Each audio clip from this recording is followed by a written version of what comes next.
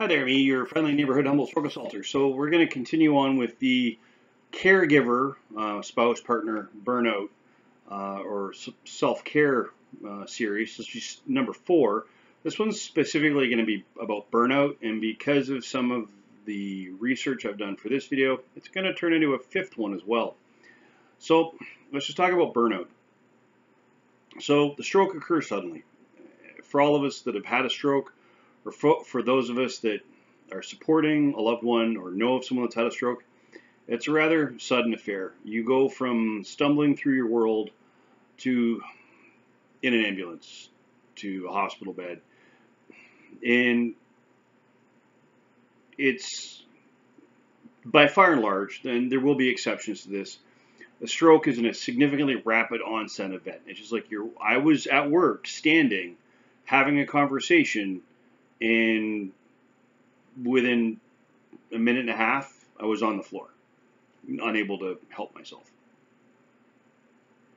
So, with a vast majority of stroke folk will eventually be discharged home, the stroke family caregivers, they report feelings of uncertainty, emotional distress, and the need for more training and information on how to deal with their impacted loved one. Right? So, we're going to discuss burnout, because many of the familial caregivers and friends that are caregivers, they feel drastically unprepared and unready. Because, again, you can't really prepare yourself for a stroke, be it the stroke folk or the caregivers therein, right? You can prepare yourself for a car accident, so to speak, but you can't really prepare yourself for the outcome of the car accident. Stroke, you're never ready for this. So let's just talk about burnout. So, caregiver burnout can lead to a drastic and significant decline in the caregiver's quality of life. And then because their quality of life gets diminished, it also impacts the quality of care that they're able to provide to the stroke survivor themselves. 6 months after the stroke, 37% of caregivers report experiencing considerable strain. And again, I've done research for this video. There's links down below to all the research I've done. So if there's anything you want to double check me on, you can easily go check the links. The articles as of the posting of this video are still available, so you can definitely find the information that I've used, right?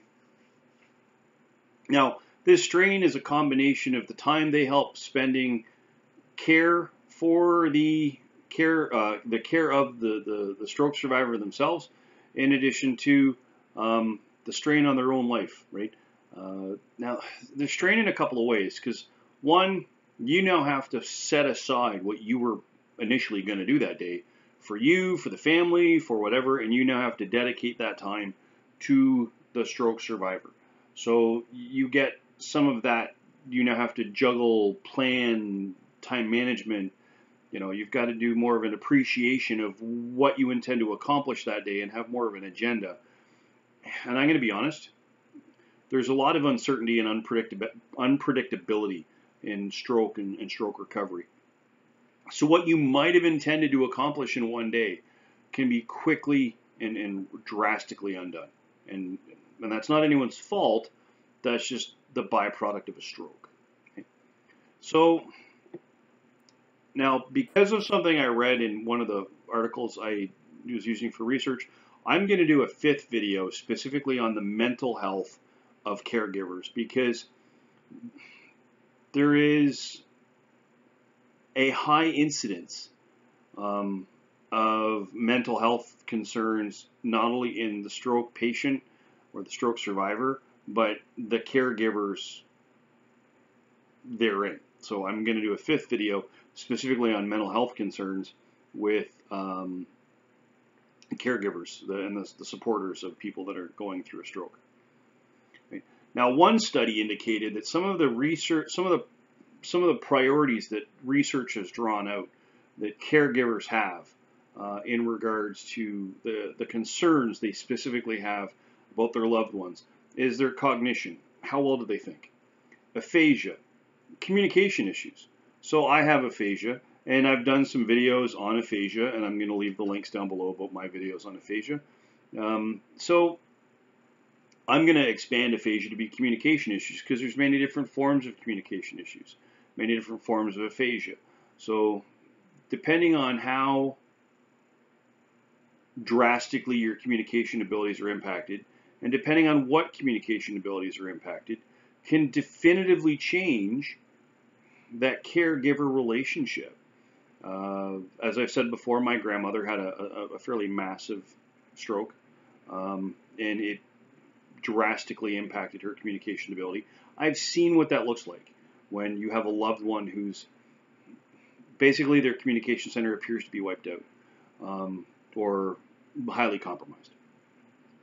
Vision issues. So if you've had a stroke, your vision may have been impacted. I do have some vision issues after my stroke. Predominantly, it's when I go out in the world and under fluorescent lights or certain types of harsh lighting. They can definitely impact my quality of life. But what if you're left with low vision, limited vision, legally blind, right? That now places a new level of complexity. I'm trying not to use the word burden, but complexities on the caregivers, right? Because if you now have to take into account that your loved one now has low vision or is now technically legally blind, that's going to place some new challenges in your way. Upper limb functioning, right? So the ability to use your arms and your head, your neck, your shoulders, there's a lot of things that if you don't have those abilities, that you as an individual, you lose some self-sufficiencies. Like if you can't move your hands effectively, you can't really feed yourself, right? If you can't move your arms effectively, you can't steady yourself. If you can't, do many things with your hands, can you put on a belt? Can you tie your own shoes? Can you cut your own food? Can you feed yourself? So not having effective upper limb functionality can definitely be a serious thing about how much time you need to take to care for that person. Because if you can't use your arms properly, you can't lift yourself off of bed. Right? So now you need to look at things such as, do you need to invest in or find funding for some type of bed transfer system, right? If you can't use your upper limbs, you can't wash yourself, right? General mobility, right? What if the stroke has left you with some significant mobility issues up to and including paralysis? Well, if you're now in a wheelchair, that again places some new challenges on the people that are going to help to care for you, because now they have to look at things like, do we need to move your bedroom downstairs because it's not practical to have it upstairs? Do we need to get a special wheelchair? Do we need to get a scooter? Do we need to buy a new vehicle? Do we need to get ramps? Right? So there's a lot of things when you get into the mobility issues. Fatigue. I've done a couple of videos on fatigue after stroke. Fatigue can be, I'm going to be honest, neurological fatigue and after a stroke can almost be a disability on its own. Because what I'm able to do today, I may not be able to do tomorrow. The fatigue may last a day and a half to 3 days. The fatigue may last an hour and a half. The fatigue may have other factors involved in this. The fatigue could trigger a headache. So there's a lot of things to do with fatigue that people go, well, you just might be tired. Well, it's a different kind of tired. You are physically and mentally exhausted. And if you're that fatigued, that can genuinely impact your plans for the day, your social interactions, if you're even getting out of bed that day, how much you're able to participate in just the normal administration of your household. So are you able to go grocery shopping? Are you able to help do food prep? Are you able, there's so many things with fatigue that can genuinely impact your quality of life. Next one, it's a bit of a subjective one, but coming to terms with long-term consequences. There are some significant long-term consequences that deal with stroke and stroke recovery, stroke rehabilitation, and stroke reintegration, and just coming to terms with what those look like. Now, I've done a video on radical acceptance, and in some cases, it is a matter of just accepting the fact that things have irrevocably changed. And for certain things, that's easy enough to accept. For other things, it's not. Right? Like, just think about it.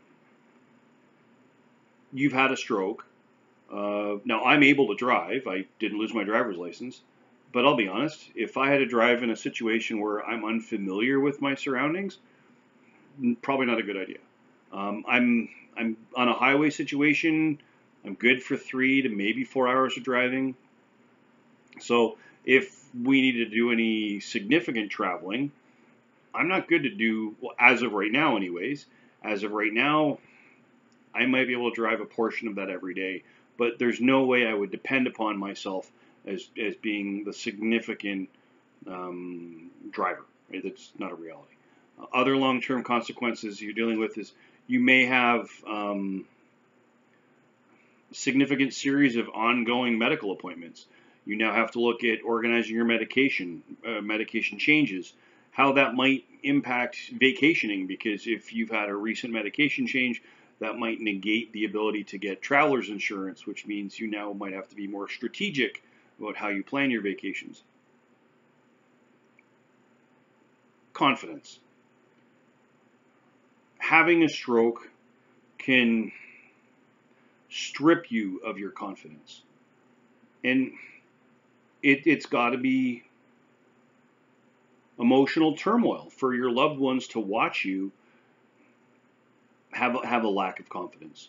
It has to be disheartening for your loved ones to watch you have a lack of confidence. I know there are situations now that I just won't participate in because I don't feel confident in my own abilities to navigate that situation.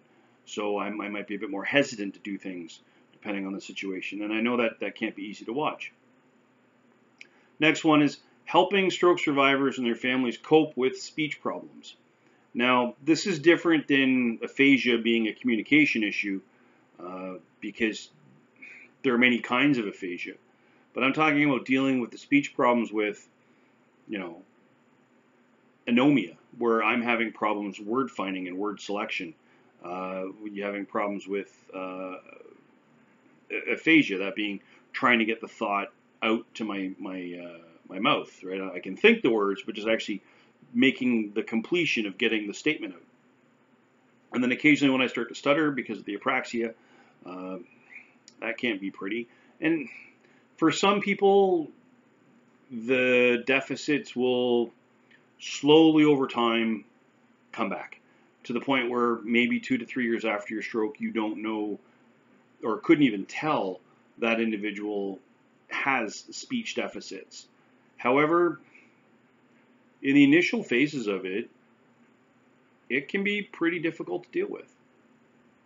And then lastly, secondary consequences of the stroke and subsequent stroke prevention. There's a lot of secondary consequences of stroke. And I've done a bunch of videos on some of the deficits I have or other people may have had after a stroke. And I've also done another video about avoiding your next stroke or avoiding your second stroke. So those are the top 10 research indicated priorities related to stroke impairments. So there's a lot to unpack there, especially for the caregivers, the spouses, partners, family members, close friends of the stroke survivor, because there's a lot of things in there that they're outside anyone's control. They're outside anyone's influence. A lot of these things may come back on their own. A lot of these things may come back with interventions, that being rehab and support.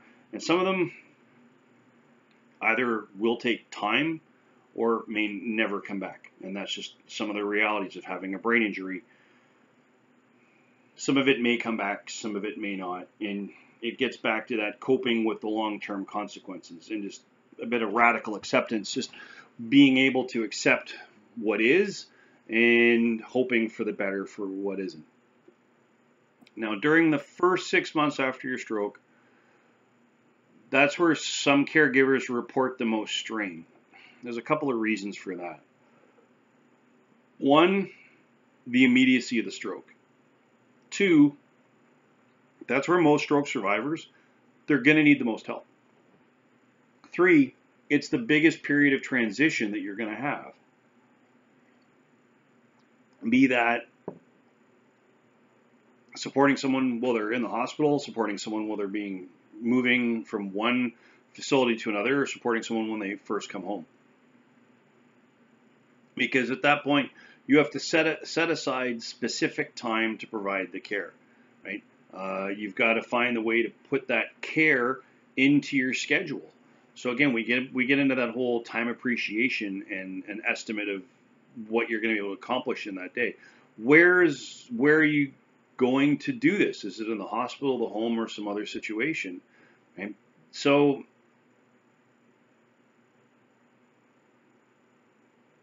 on average, your average caregiver, and this is from a study that's listed in the link below, on average, your average caregiver in the first 3 months is providing about 8 hours per day. Right? And at the 12-month, it was 7 hours per day. Right? And that's informal care provided by, people in the home.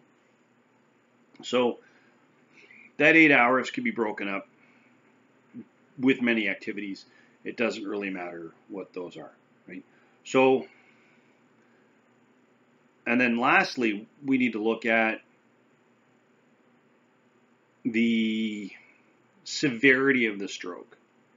So, mild strokes, a lot of the recovery is going to be spontaneous. Caregivers after mild or moderate events, they showed a significant satisfaction increase because things were getting better on their own, and because of that, they had a decrease in feeling like things were a burden or they weren't as helpful as they could be. They also reported that education programs for caregivers decreased their sense of depression, their sense of strain, and increased satisfaction levels because they're able to get some help. Right? Severe patients, their brains are more damaged, so their deficits tend to be greater. And because people with severe stroke, and again, with my grandmother, I have seen this. Someone who's had a severe stroke, some of the goal orientation therapies may not be the most successful because the damage was so significant that might not be the best intervention strategy. People that have had a severe stroke may benefit more from a sensory approached occupational and physical rehabilitation program. And because persons that have had a severe stroke tend to show less improvement, sometimes with the caregivers they can show less satisfaction simply because their loved ones hit a wall. And it's a wall that you can't immediately find a way around, over, or under. And again, with my grandmother, I've seen what that looks like. And it's discouraging because she presented almost identical from about 2 weeks after her stroke to almost a year after her stroke. There was no significant improvement. She would have slightly better days here and there, but for looking for a trackable improvement, I'm just going to be honest, there wasn't one. Right? So I've seen some of what a severe stroke can look like, and myself having had a moderate stroke. So caregivers, they can burn out because they're there for the day in, the day out, the tying of the shoes, the helping with socks, the cutting the food, the making the meals, the feeding, the bathing, the toileting, the dressing, right? There's a lot of things going on there, right? And we'll discuss a bit more of that in depth when we do the video part 5 about caregiver depression or caregiver mental health issues and why they're having some of these issues.